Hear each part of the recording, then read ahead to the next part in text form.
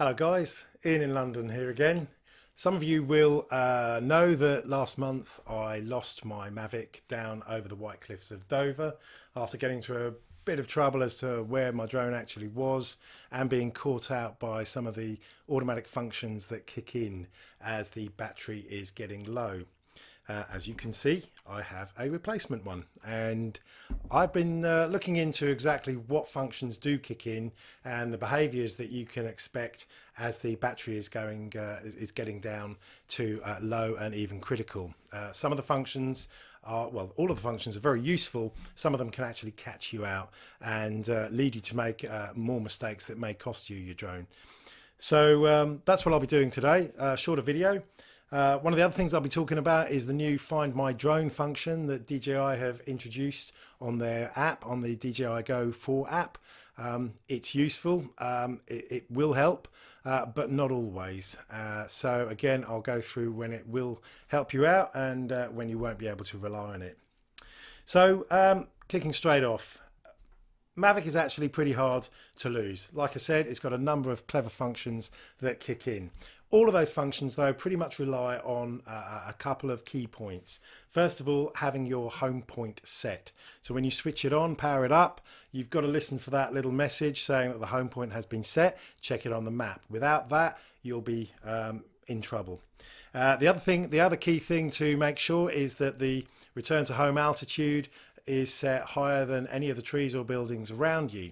I normally have mine set to either 30 or 40 meters. It's around 120, 130 feet. That should give you sufficient clearance. If you've got buildings that are taller than that, you might want to be trying to find a different place to be flying. So one of the issues I have with the DJI Go app is the number of messages that can fly up in quick succession and scroll up your quite small screen. It's quite easy to miss some of the important ones. Large wind velocity is quite a common message that will come up repeatedly. And like I said, if you miss an important message, it can catch you out. All the time you're flying, as you may know, the Mavic is working out, or the app is working out exactly how much battery you've got left versus how much effort will be required to get your Mavic back to its home point. It has to make some assumptions. So if you're flying downwind and then you've got to return to home upwind, you could be in trouble. Like I said in my last video, always fly into the wind in the first part of your flight so that you're flying downwind when you're returning back. Anyway, at some point during your flight, when the battery is probably getting around to about 40–30%, you will get a warning, and the warning says the remaining battery is only enough to return to home. Return to home now. It's pretty clear. I have to say, it's good advice. You hear that message, really you should take it and return to home.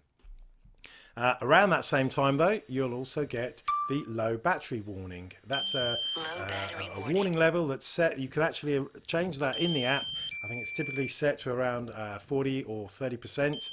And that will simply pop up and say, you know, beware that the battery is getting low. If for some reason you don't initiate a return to home, once the battery gets down to a certain point and it realizes that it's only got enough power left to get your Mavic home, it will initiate an automatic return to home. And that is actually one of the first things that can really catch you out. If you have been, if you've taken on the warning and you're beginning to fly back manually, you'll probably be bringing it in nice and low and bringing it back towards you. As soon as that automatic return to home kicks in, it's going to raise up to the return to home altitude, which, as I said, could be around 40 meters, 130 feet, which will take you by surprise. It certainly does take some people by surprise, and they can panic. If you've got overhanging trees that you've been flying under, it will fly up into the branches and get snarled up there. So if the automatic return to home kicks in, be ready for it to try and fly up to its return to home altitude. Don't panic unless it's going to hit something. It should have enough battery power to get up there, get back to you, and then come down. Then what happens? If for some reason you have actually overridden that, like I did down over the White Cliffs of Dover, if you're a bit scared of it being buffeted by stronger winds, or if you have got an overhang for some reason, then you'll carry on bringing it in, and eventually your battery will get down to the critical level. Now, critical battery is it defaults to, I think, about 10%. Again, you can actually set it in the app. It's not something you kind of check that often though, so it's quite easy to forget. And at 10%, suddenly, again with very little warning, the remote and the app will announce that the battery has gone critical, landing. Now, that again can really catch you out, especially if you're flying it over somewhere that is not suitable for landing. This is how people lose their drones in water. They believe they've got 10% of their battery. It's enough for a good 2 or 3 minutes. They may be 100 feet out over the water, doing their best to come back, and suddenly it stops and with very little warning starts descending. You can override it, but only half. You can push the altitude up and it will start to rise again, but the moment you let go, it will continue with its automatic descent. You can also continue flying forward, but be under no illusion, it's going to do its best to try and land, and you'll have very little notice. It certainly does not go up to its return to home altitude. It literally just starts dropping from wherever it is. So be aware of that. And then what happens next? Well, if you've managed to avoid it landing and you're still doing your best to fly it back, eventually you're going to get down to 1% and then down to 0%. It's all electronic. The moment the remote and the Mavic itself believes it's got 0% battery, it will shut down. And once it shuts down, that's it. There's no secret reserve power. It stops flying and it's down. So that's pretty much what's going to happen as you run your battery down. Now, like I also said, DJI introduced the new Find My Drone function, and it's a really useful little addition to the app. In my other video, I explained how you can open up your flight logs and review where the data, where the flight actually went, and you can find the last known position of your drone that way. But all that does is superimpose it on a map. The Find My Drone function is actually a little bit cleverer because it highlights where your drone is in relation to yourself, and it actually shows a little direct line that you should walk on a small map. You can actually tap the little triangle of the drone and it will open up a little pop-up, and you can actually initiate beeping and flashing LEDs, which again is going to be really useful for you if it's still switched on. And this is perhaps the one thing you need to be aware of. If you've run out of battery, if it's got down to 0, then the drone will have shut down. And the moment it's shut down, it will no longer be able to flash or bleep. The other thing it relies on is streaming the data back to the remote control.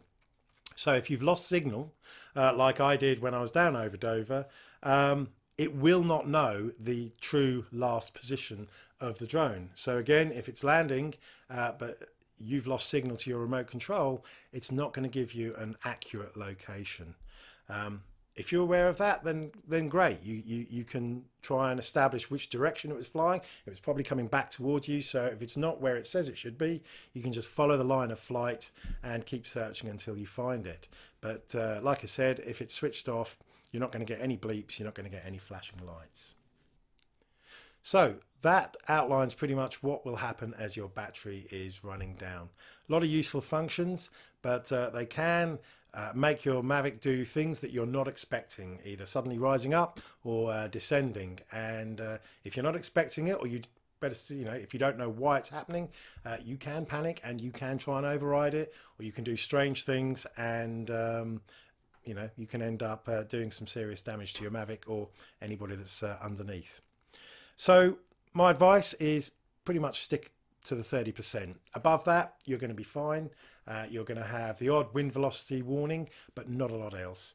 Once you get below 30%, you've got multiple warnings repeatedly coming up with these, as I said, with some actions that may surprise you. My advice really is to spend that extra 80 or 90 pounds or dollars and get yourself a second battery. It's a lot cheaper than buying a new Mavic, I can assure you. And That way you're never going to be pushing it. You get down to 30%, just bring it in, whack in the new battery, and you've got another 20 minutes of flying. So hopefully you can again take some things away and keep on flying, and I will speak to you soon. Cheers.